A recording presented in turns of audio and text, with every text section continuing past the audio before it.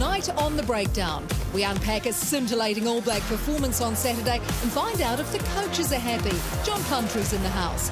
A Bledisloe win, but what's next? We get the latest on our Trans-Tasman bubble trouble from NZR top dog Mark Robinson. Plus our greatest 15 as voted by you.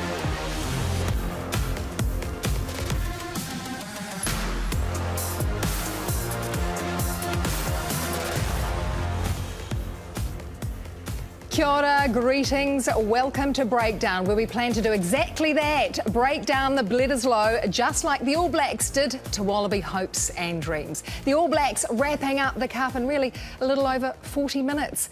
Goldies carving up the slopes this week, so if you're in the South Island and near the white stuff, make sure your helmet's on and you're close to Ski Patrol medics. So John Kerwin, Chelsea, Ali and Justin Marshall, our team for tonight.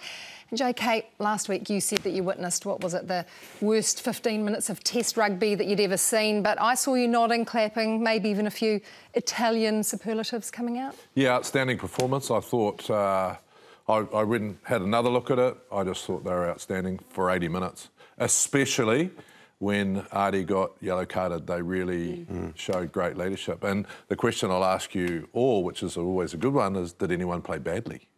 Oh, that's a good question. Well, you called it, Justin. What do you reckon? Did you get any words in with 8 tries or so? It was not really, fantastic. Which can't be a bad thing at times, I'd imagine. But it was literally raining tries there, wasn't it? And that's the type of rugby we want to see. Like, I think when two teams can express themselves, and don't get me wrong, Australia contributed as well, didn't they? They gave as good as they were getting for long periods of that game. So.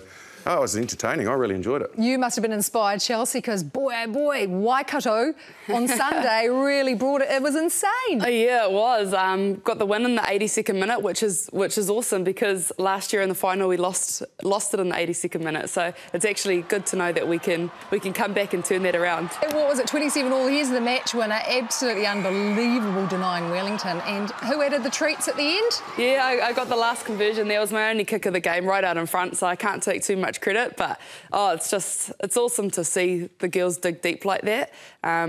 The final kick Wellington took when they scored that last try, there was about 10 seconds left. The hooter went as we were walking back to halfway. Wow. So we looked at each other, but there was just heaps of belief in the girls' eyes, which was pretty awesome. Well, you really should be in the triage unit because your body took an absolute hammering. How you managed to actually get here tonight is I'm clapping. Beyond me. Check that out. In fact, Chelsea did say, I wasn't sure I could get my jeans on tonight because my legs are so swollen, so bravo. That's old school. Old school rucking's gone on there. Yeah, that's what I said. Are you allowed to ruck? Well, I just think when a group of Wellington forwards see it inside back lying on the bottom of the ruck, there's only one way they're getting them out there, so probably my own fault, but it happened a few times, so yeah. That's why I never went to a ruck. Yeah. All right, let's get out of the ruck and climb into the All Blacks on the weekend. Serious improvement from the All Blacks. JK, what's your summation? How's our blueprint looking for the team and how it's tracking? Yeah, look, I've really enjoyed the series, the whole series, talking about Fiji as well. Tonga probably not so much. I saw some things early in the piece where they were playing the loose forwards on the outside, but I really enjoyed the balance the other night. I think Akira Ioane out wide when he can run like a back. Cody Taylor back to some good form. I actually thought that we didn't use the pods as much, so not double pods, so getting around them and getting wide with some, some loose forwards outright who are great athletes. So I thought it was a really nice balance to it, and the physicality was up there. I think, just from the week before, the ABs were just clinical in everything they did. They were really structured and they knew what they wanted to do. So just to see, I think that's the sign of a good team. And we did speak about it last week.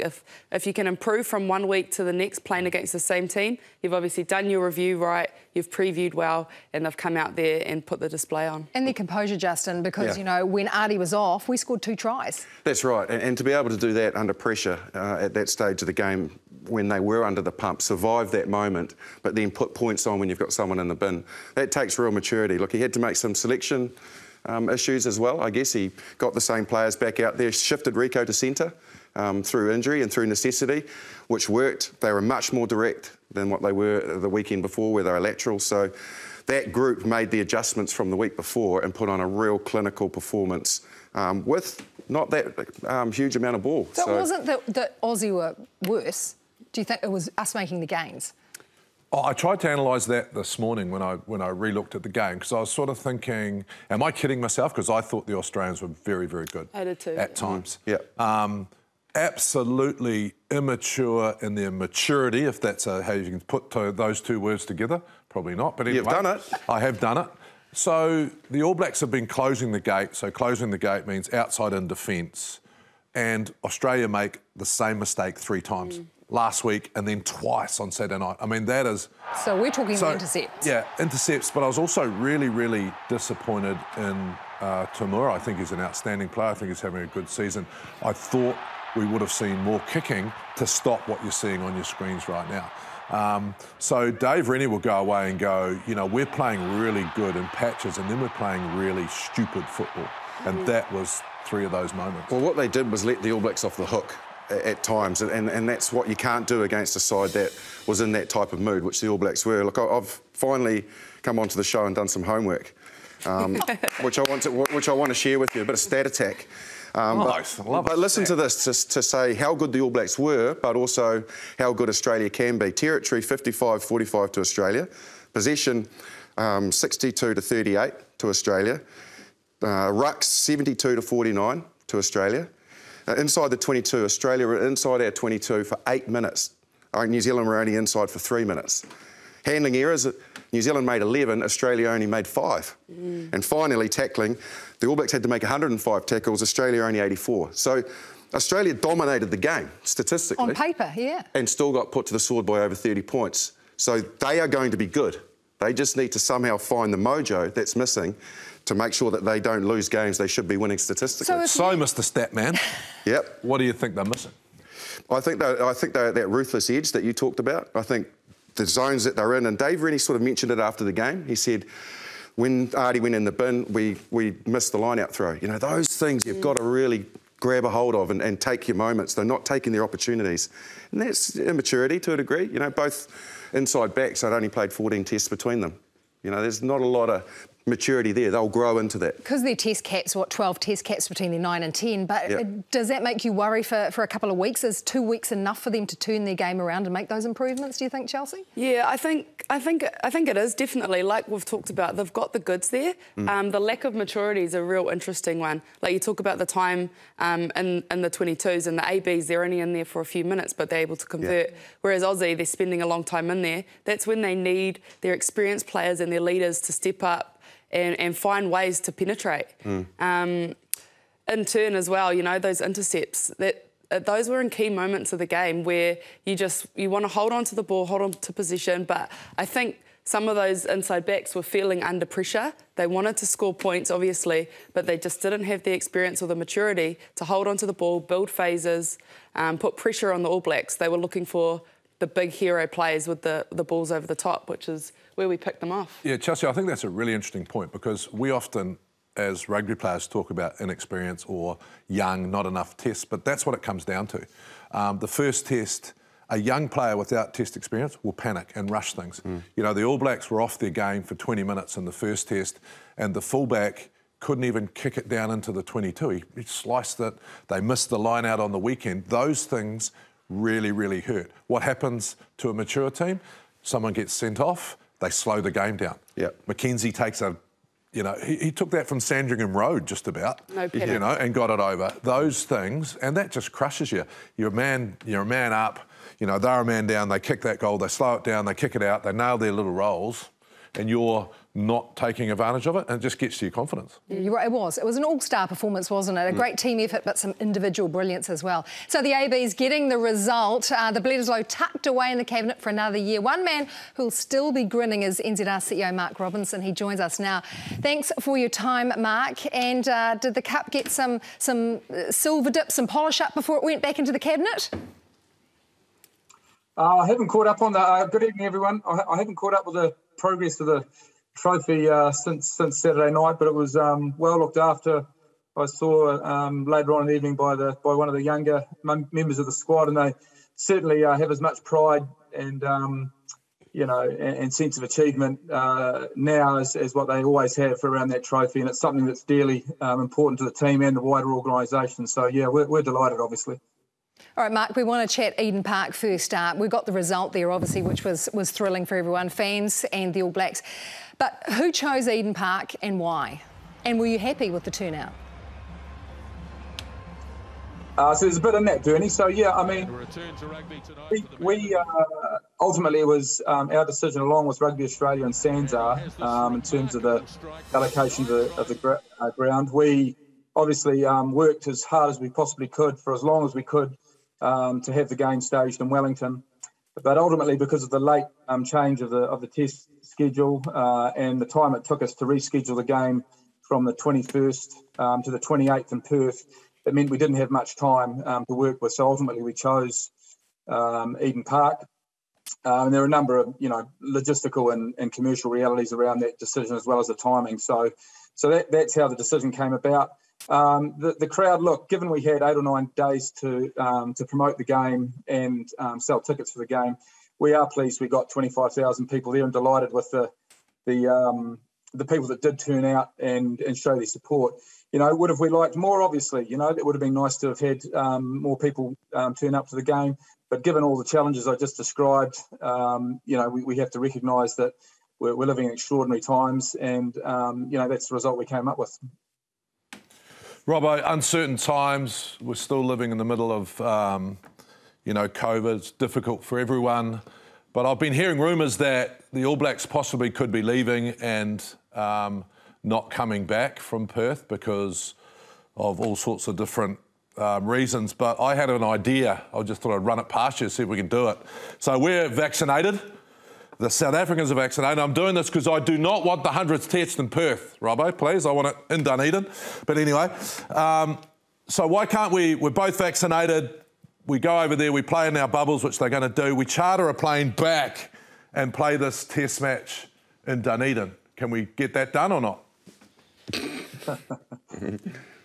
Great, you're still at ideas, man, JK. Look, there's lots of different advice we are getting and lots of different, speculation around what might be able to happen around those 2 test matches. And the first thing is, obviously, we would dearly love for those 2 games against the Springboks to be played at the end of September and start of October here in New Zealand. We all recognise the significance of those games and the huge amount of importance they have of the legacy of the rivalry for so long that we're doing everything possible to try and make that happen, and we haven't given up all hope. But the reality is, we are living in really challenging times. We do certainly respect the role the government has to balance this incredibly tricky situation of the outright passion and love that Kiwis have of sport in our country with the fact that we have to keep our borders safe. So, we'll continue that dialogue. We are certainly having regular conversations with all of the key agencies around, trying to bring some form of rugby back into New Zealand before the end of the year. But as things sit now, it's challenging. We haven't had formal advice around, not being able to do that yet. So until we receive that, we'll be working really hard to try and do everything we can to bring rugby back here before the end of the year. So, Mark, we understand it's a fluid time. There are lots of variables, but where are you at with the Rugby Championship? You have a team getting on a plane, and from there, no return date as yet. Where are you at? Yeah, it's a great question, Bernie. We had a good session with the team and management yesterday, trying to communicate what we do know and what we are able to give certainty around, and then what still remains uncertain. And at this stage, you're right, the team gets on a plane on Sunday. We are hoping to play as much of the rugby as we possibly can in Perth. And we're just waiting on final confirmation from SANZAAR and Rugby Australia, who are working really hard right across Australia around the dates that we're hoping to play. And we haven't had the most... haven't had an update, today as such on what's happening, but we're hoping to get some confirmation around those possible venues, in the coming days. With regard to these two South African games, as I said before, we're still hoping that we might be able to bring those back to New Zealand. That is looking challenging. From those 2 games, it really depends on what's available to be able to come back into New Zealand at this stage. We won't find that out as regards to early October for some time yet. But as I said earlier, we're continuing to work really hard on that. So we do face scenarios where if we're unable to come back into the country, then we'll have to obviously consider carrying on from Australia towards the Northern Hemisphere tour. But we won't know exactly how that is going to play out for a little while yet. Yeah, g'day, Mark. So tomorrow actually marks 2 years since the last Black Ferns Test match, and as a current player, it's been really tough. So it came out not long ago that we do have Aussie coming here. That's been locked in. What certainty is there that those games are going to be played, and are there any contingency plans in place for us? Yeah, hi Chelsea. Yeah, and again, great questions. We're certainly, doing everything we possibly can to support the women's game at international level. I remember talking to her near the start of the year when we were talking about the unfortunate situation of having to postpone Rugby World Cup 2021 by a year, and committing then to doing everything we could to provide the Black Ferns with opportunities to play. And that definitely remains a commitment of ours. Similar to where the All Blacks are at with those two games on those same 2 weekends. As you know, the Black Ferns were due to play the Wallaroos. So the same challenges exist around being able to play those two games on the 25th of September and the 2nd of October as well. So we are looking at contingency around a possible domestic fixture to replace the Wallaroos if we need to. And then we're hopefully, only a matter of a few days away from being able to announce what the end of year tour looks like for the Black Ferns, and really committed to also being able to get that tour away for the team to provide some international competition in the Northern Hemisphere. Alongside that, obviously, we're getting closer to making more formal announcements around the Elite Women's 15s competition from next year onwards, which we're really passionate about and have done everything we possibly can to resource well and make sure that's a competition befitting its sort of stature, and also provides support for the Black Ferns into next year's competitions around the World Cup also. So lots happening in the women's game that we're extremely committed to, but yes, it is subject to the same uncertainty as other areas of the game at the moment, unfortunately. Robbo, it's the old sparring partner here, and I'm going to slightly let you off the hook, you'll be pleased to know, because you've mentioned the Northern Hemisphere. The same to you then, mate. That's good. Oh, good man. You've mentioned the Northern Hemisphere, but before that, you've got this exciting prospect of the game in America. What was the background behind that, and what are you sort of trying to achieve within that game? Is that to showcase it, or is it money orientated? Looking forward to Washington DC for the first time, no doubt. Yeah, I mean, we've made no secret about the fact that we are interested in what a strategy looks like, going forward with this whole, reset around the professional game in this part of the world, that we think markets like Asia, and especially Japan and North America, are critical to our future. So that whole notion of the Pacific Rim region involving Australia, the Pacific, Asia and North America is really important to us. So this fixture is seen as a key plank in that strategy.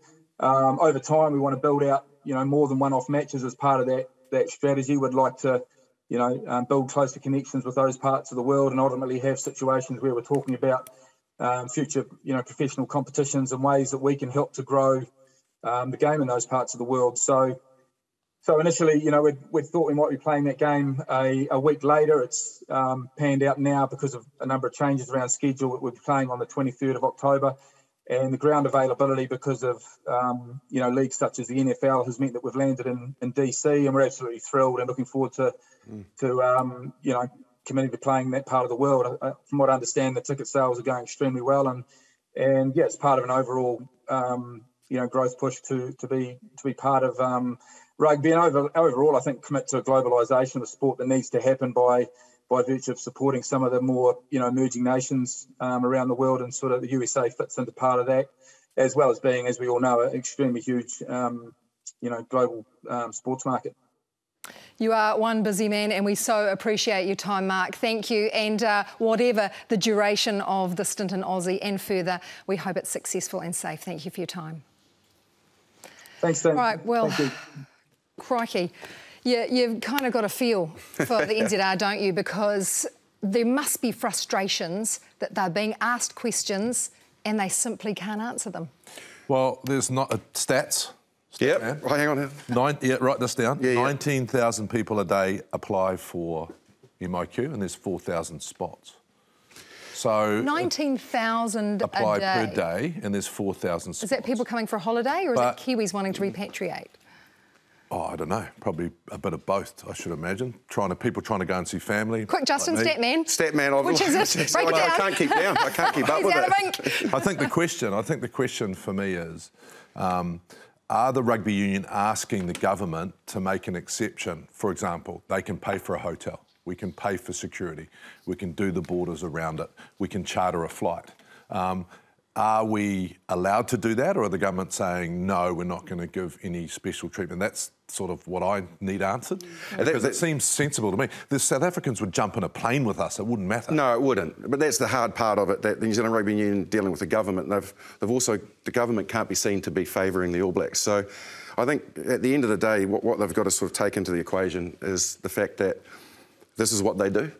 And there's going to have to be some sacrifices, because these are very unprecedented times. So whatever gets put in front of them as a player, you've got to get on with it. Though, do you seriously think the country would mind? I mean, the Olympics made my 3 weeks. I just loved, I love sport. You know, do you think the general public would mind if there was a little bit of exception for the All Blacks to play a test match? Well, 70% of Japan didn't want it. There'll be some keyboard warriors, mate. Don't worry about that. They'll be there. The one man who is going to be on the plane to Perth is forwards coach John Plumtree. Plum, so great to have you join us. The boys have a week off now. How did they pull up after the game and, dare I say it, after the celebrations? Oh, hi, Benny. Yeah, look, the boys are fine. I think there's one or two little niggles, as you expect from such a physical test match. But, yep, got an email from Doc today with one or two little things, but pretty much good to go. Hey, Plums, congratulations. Outstanding performance right across the board, I thought. But what's really interested me is, I know Sam Whitelock's been around a while, but his decision-making in both test matches was quite outstanding. You know, kicking for the corner in the first test match, slowing the game down when Artie gets sent off, going for the corner, then changing and taking shots at goal. He just seems to be a natural under pressure, which is not easy. Yeah, no, you know, I mean, Sam will be first to say he's got some excellent leaders around him that help him with all those little decisions. But I guess, you know, he's been around a fair while, and he's, you know, been involved in a lot of big games. So, you know, he, you know, it all comes pretty naturally to old Big Sam. So, yep, we're pleased with obviously the penalty shot at goal, and that Damien Noel that just ate up a little bit of time on the clock when Artie was in the bin. And yeah, like you say, going into the corner, was it before half time last week? Another good decision. So, yep, it's done very well. Yeah, hey Plum. So just looking forward, South Africa are obviously very set-piece dominant. How does your focus shift in the Black Ferns and the All Blacks to take that part of the game away from them? Hi Chelsea. Yeah, look, I thought the set-piece battle was a real battle in the weekend. Actually, I mean, we tried to drive them over and we couldn't. They tried to drive us over and they couldn't. And, you know, there was a couple of scrums before half-time where they got a little bit of dominance. And then, you know, in the second half, there were some scrums that, when our reserves came on and got some dominance. So, yeah, it was a interesting game from a set-piece point of view. And, you know, we put a lot of pressure on their line-out, particularly in Bled 1. And I think we won, 3 or 4 crucial line-outs, when we were conceding penalties. And then, they put a bit of pressure on our line out in the weekend. So it was a real battle up front for the big boys. Hey, Plums, Marshy. Firstly, congratulations on the weekend. I thought it was an outstanding performance. And I know you guys had some boxes you wanted to tick from the week before, and you certainly achieved that. I sort of want to now look a little bit more into the future. You've got this challenge of not knowing how short a time or longer time you're going to be away. It could be up to 3 months. What's your process in preparing the players and your whole group in general for what lies ahead? Yeah, that started probably 2 weeks ago, really, when there was a little bit of doubt about rugby championship in New Zealand, and obviously the bubble closed. I think one of the big things that Fozzie's been really upfront with right from the start, and the leaders, is making sure that we inform the team, the management of everything that we learn, and making sure that there's no surprises for them. So when we find out information, we give it to the team. The leaders have been outstanding in making sure that the team remains calm, especially over Bled 1, Bled 2, which are such massive games. There was absolutely no ways we want to take the Bledisloe Cup across to Australia. So, so being open and honest and everything we knew, obviously New Zealand, working with New Zealand Rugby and informing everyone that what was going on was key to it.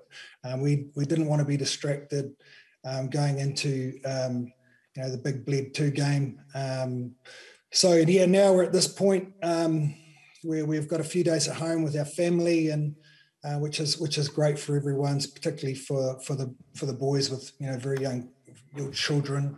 And we meet and we go, and we don't know when we're coming back, which is I guess it the back of your mind, it makes you a little bit anxious, but at the end of the day, we're paid to do this job, and the boys love playing for the All Blacks, and we just trust that New Zealand Rugby will work well with the government in terms of trying to get us home to refresh, particularly before we head off to the UK, which is 5 weeks if we play all the games that we need to over there, plus a couple of weeks of quarantine. So it's a long haul if we don't get back after the Rugby Championship in Australia.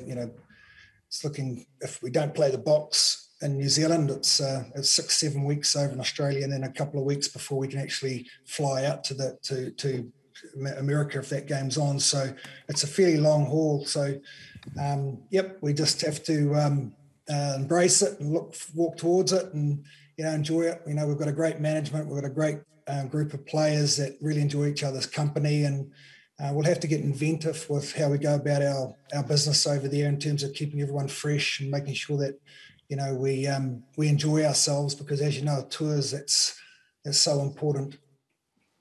Thank you so much for your time, Plum. We wish you and the team all the very best. And if it's going to be a long trip, we suggest equal amounts of socks and undies as you would hand sanitizer and face masks. So keep safe. All the best. Thank you, Bernie. All right. You hope that it all works out for the team, because it sounds like it could be a long stint away from home.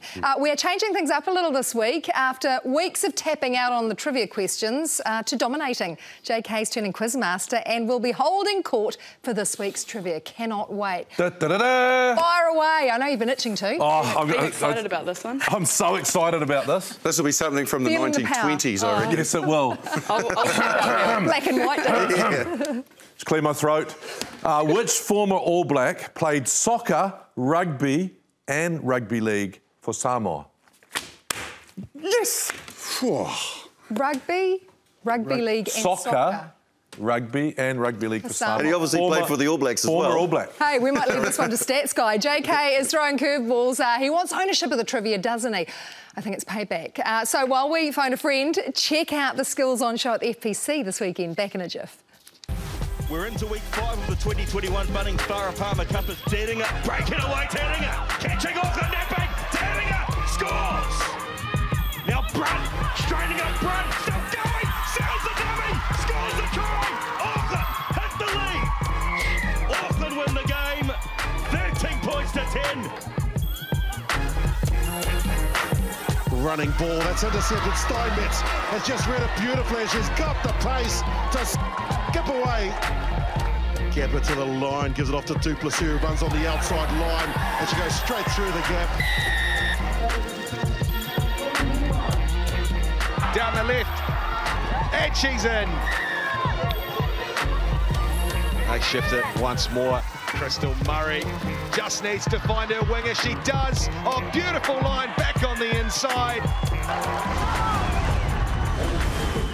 Quirky, you outdo yourself every week. Welcome back to Breakdown, everybody. Sir JK, Chelsea, Ali and Justin Marshall, your team for tonight, while Goldie's après skiing and enjoying a glass of Central Otago's finest, no doubt. All right, our brains have been put through the Bronco test in the break. We've got the trivia and JK's in charge this week. What's the question? What do you mean, what's the question? You need to recap in case someone missed it at home. Which ex-All Black played international soccer for soccer, rugby and rugby league for Samoa? And stats guy, you're up. I thought you said cricket as well. Well, you put off kariki, maybe. Well, it has to be in the day when you could go between international teams. Which is not that long ago, it was quite a while. And it should long come enough back. ago. Frank So Bunce. the Ghetto Laws. Frank Bunce. Close. What do you mean close? Close. But Allow me, you're a man. no, you can't have two. Chelsea, you won't even we're know. not having one, so... You didn't even know who I was. You say running a Bronco with our minds. I didn't even get off the start line with it, and he wouldn't let me Google, so I've got nothing. Yeah. Come on then, put us out of our misery. No, I'm not going to tell anyone. I'm just going to live this. No. No, next week. Viewers. Oh, you answered. Oh. Johnny Schuster. I was close. Yeah, you were close. I actually also thought he played rugby league for New Zealand, but he didn't. Yep. Wow, that's he probably That's plays pretty the awesome, probably plays the violin as well. You know, there's people that can do. Can viewers please send me some more questions? I enjoyed that so much. Well, can I just say next week? Can I do the trivia? Ooh, just yes. something a little bit in the last Yep. 10, 20 years or so that I'll actually have a chance to bar tonight, and I'm saying yes, you can. Can I? Yes, you can. Thank you. All right. Well, we've been asking you for your votes on our greatest 15 All Blacks, and this week it was the Lucy's. Tough category. Here's Nisbo with a recap and the results. Thanks, Bernie. Last week we looked at the loose forwards, and the panel of myself, Ricky Swinell, Ken Laban and Phil Gifford picked Richie McCaw at open side, Zinzan Brook as our number 8, but we were split over whether it should be Michael Jones or Jerome Kano at blindside. You, the public, overwhelmingly agreed that McCaw is our greatest open side.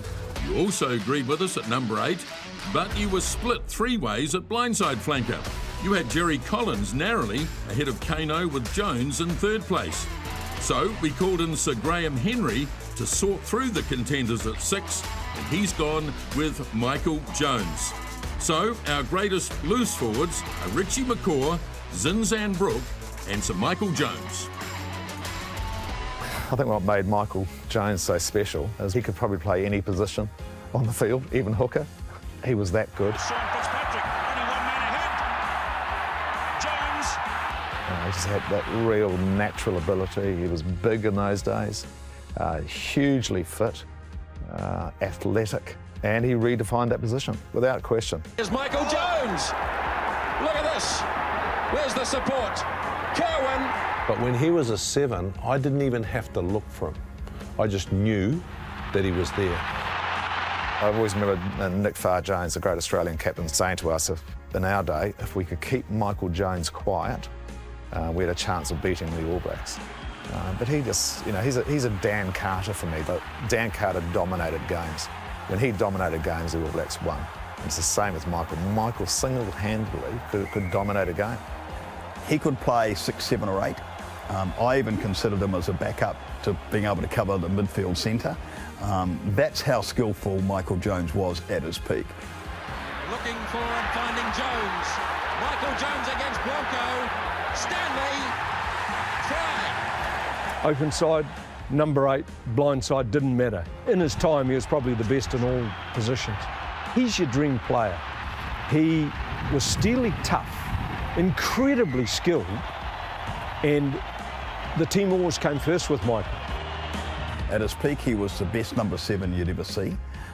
He is the best footballer I ever saw or ever coached, and remains that way. It was scary. The Richie McCaw aura, the man, it is real. It's a real thing. Meeting the guy for the first time, he's not intimidating, but he is scary.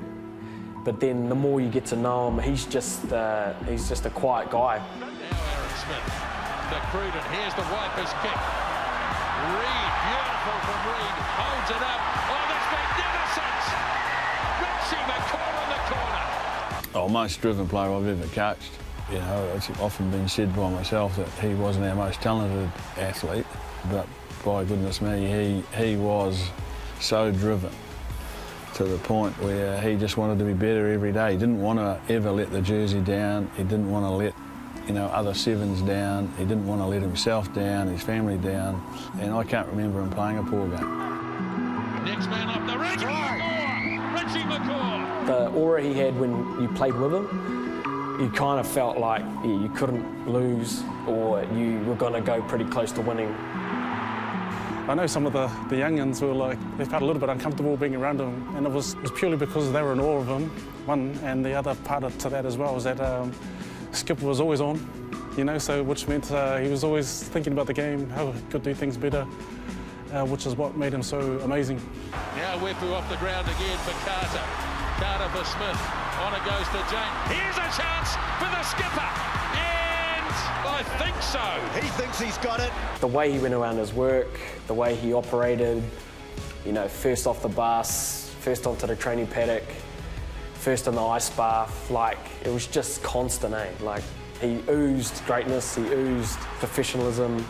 To do that, you've got to be able to take yourself mentally to a place that allows you to then use all the talent and skill that you have. And that's tough. You know, that's probably the hardest thing in sport to do, and that's why you get fluctuations in performances, because people can't do that. He did it. They're standing at Eden Park. And that's why he's, in my mind, the greatest player in my time. And they've taken the quick one, and it's a try for Zinzanbrook. But his skill factor and his competitive edge, you know, even now, he's hugely competitive. And I often get asked, this is no disrespect to any other All Black or any other player I play with, what one player would you pick to be in your team if you had to go to war? And it would be Zinzanbrook. It's back to Zinzanbrook for the try.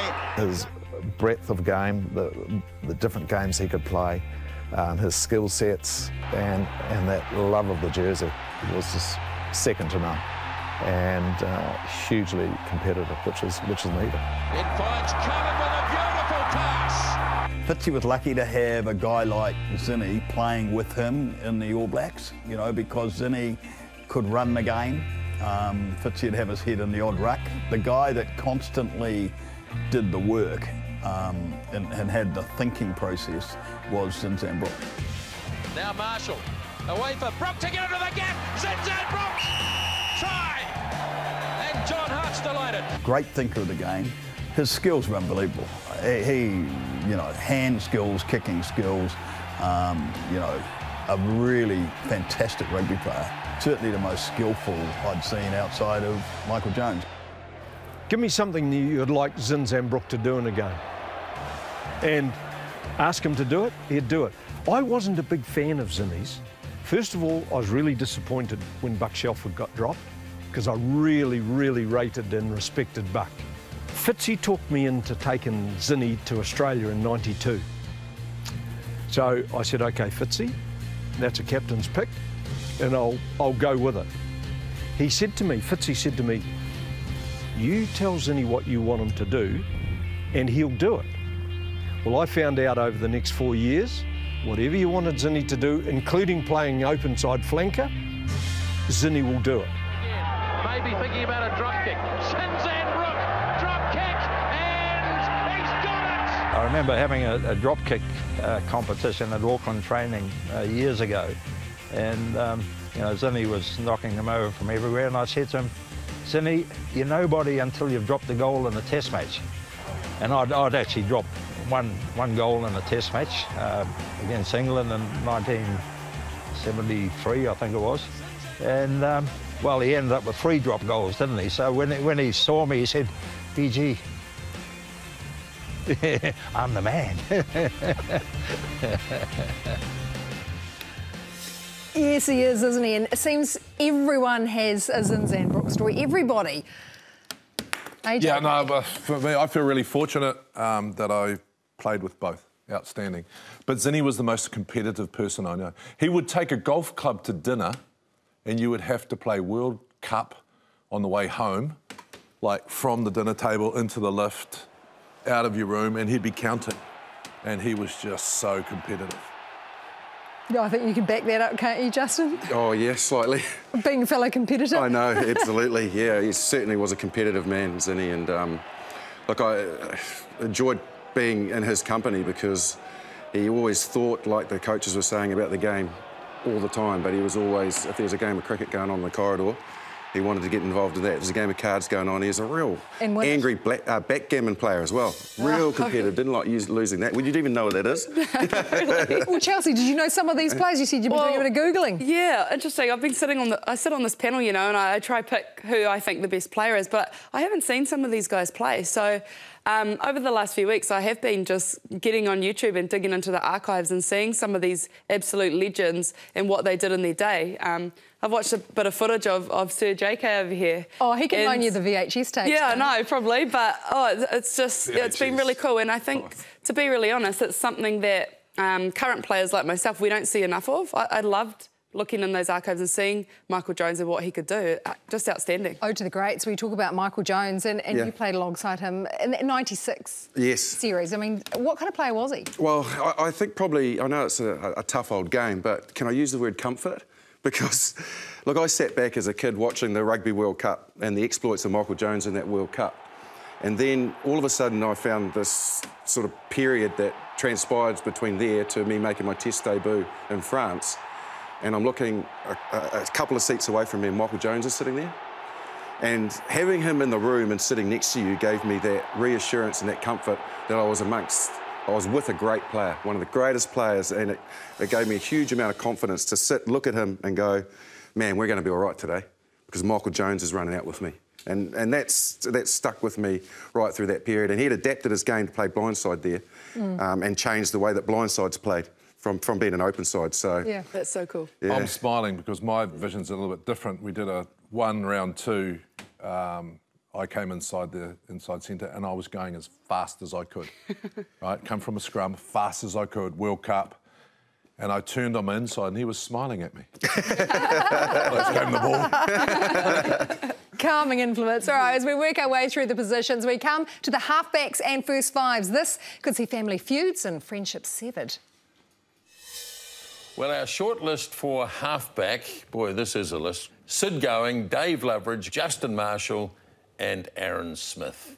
Going to start with you, Ken, because you're a well-known halfback. Well, exactly. Well, it's a very subjective list, as all of them are. Trapper, Dave Loveridge, in his era, no weaknesses in his game, well-decorated player, but it's hard to look past the incumbent.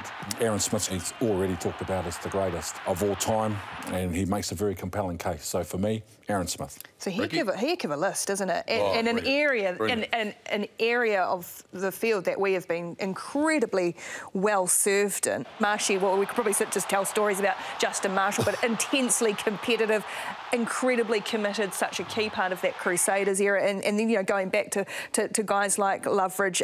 But I agree with Ken. I think we've got something incredibly special in Aaron Smith, and he has got better, and perhaps like others, he could have retreated into himself a few years ago and not become the player he has, but he took it upon himself to be better, and he is everything a world-class halfback needs to be. I think we are very lucky to be watching him play at the moment.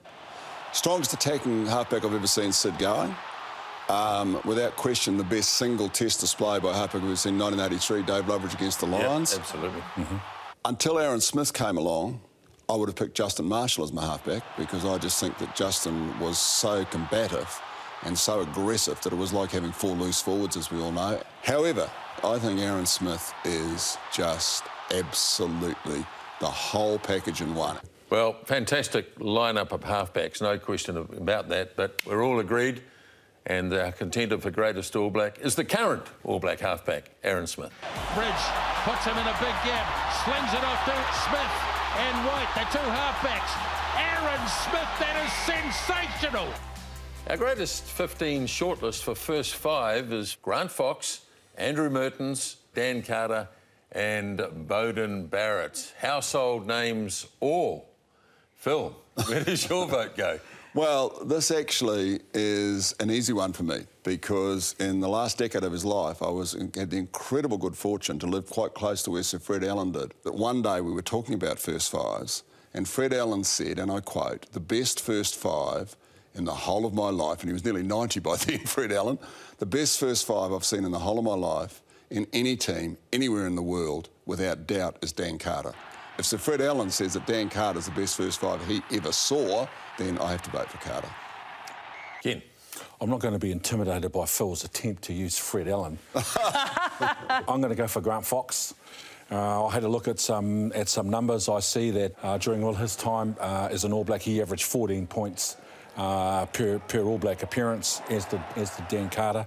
I feel that Dan had a lot more advantages in his game than Grant Fox had. So Grant didn't have the technology, he didn't have the coaching staff, he didn't have the coaching support or the technical support that Dan was afforded in the professional era, because that was just the way it was in that era. Ken, are you seriously going to vote for Grant Fox ahead of Dan Carter? I am. Now, one of the things that I'd be interested in those stats you look, how was Foxy's tackle count looking? Foxy wasn't there to tackle. In terms of what Foxy achieved as a player in the era that he played in, with the lack of technical, scientific video analysis support, he was still able to come up with a plan, a process and a level of consistency at the highest level that kept the All Blacks in that #1 position. To be honest, I think Dan Carter was able to do all of the things Foxy could do, but added extra elements to it, as in the attacking play, the running play, which, with all due respect to Foxy, Dan Carter was a better runner than Grant was, but he was also a fabulous tackler, Carter. I mean, it really was. In the game now, when you need everybody to be a defensive guru, Carter was terrific as that as well. It's a no-brainer for me on Dan Carter. I just think not only greatest All Blacks, I think we could be looking at globally best. That performance of Dan Carter's against the Lions in Wellington was the single best rugby performance by an individual I think anyone's ever seen. Certainly I've ever seen, and he just displayed all the skills. All right, well, we've certainly all agreed, and it was almost unanimous, but not quite, that our contender for greatest All Black at first five is Dan Carter. Do you agree? So the battle for 9 and 10 commences. Pretty quality field. Mertz, Foxy, Bowden, Dan Carter, Sid going. You can even vote for yourself, Marshy. The vote is all yours at home. Head to our Facebook page, Sky Sport, and see if you can split the greats. You are with the Breakdown team. We'll be back right after this.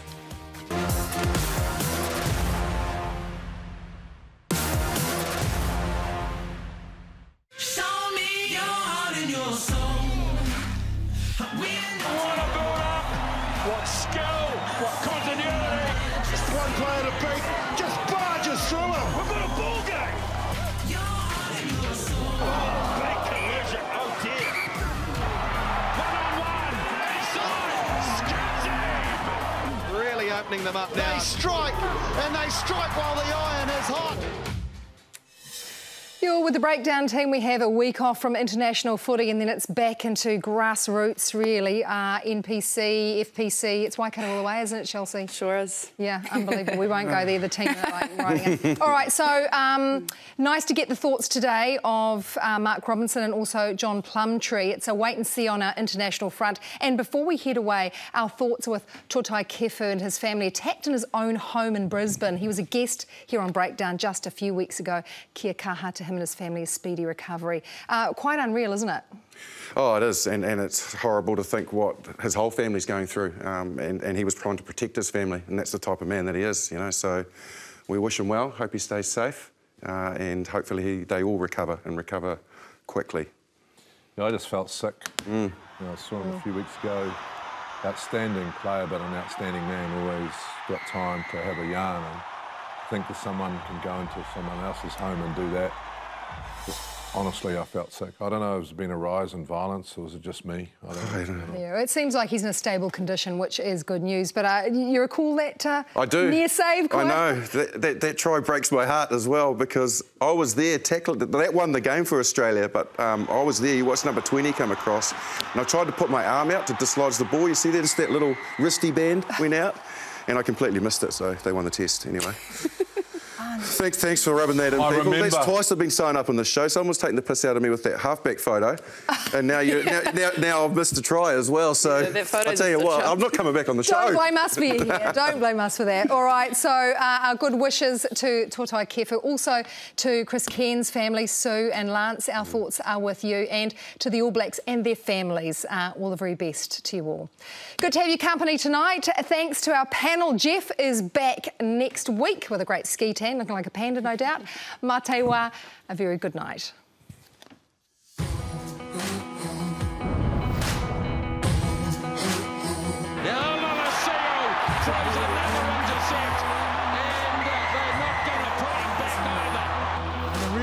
We know how quick he is. Here's Callaway. Callaway! Beautiful! That's some sort of try. Now they're winding up. McKenzie there. Flicks it to Retallick. Oh, this is a great try. McDermott's off on a little run. McDermott!